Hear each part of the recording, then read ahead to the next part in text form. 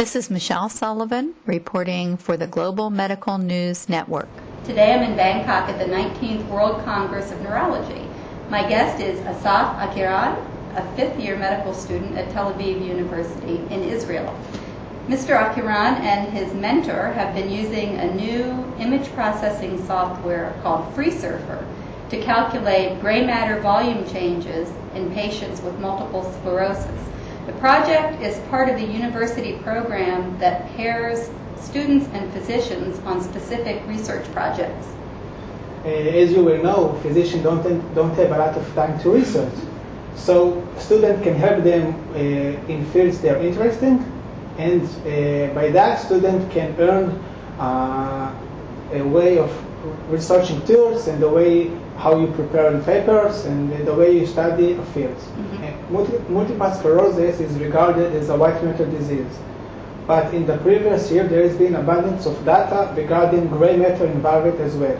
By using Freesurfer, one is able to detect total gray matter volume changes and, in addition, specific structure changes during time. This study included 38 patients with multiple sclerosis with relapsing remitting type.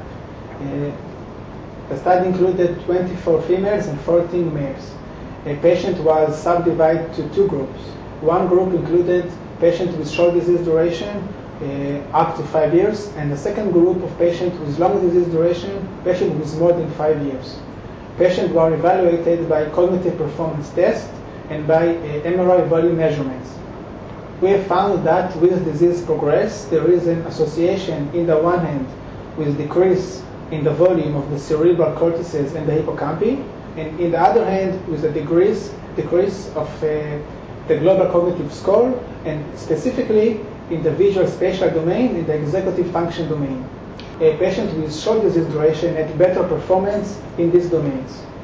How can neurologists use the Freesurfer data in their clinical practice? Is it possible at this point?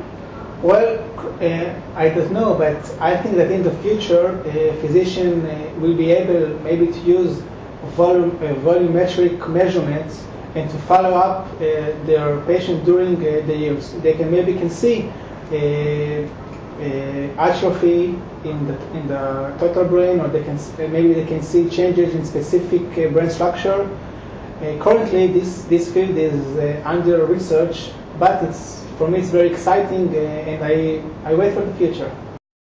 This is Michelle Sullivan reporting for the Global Medical News Network.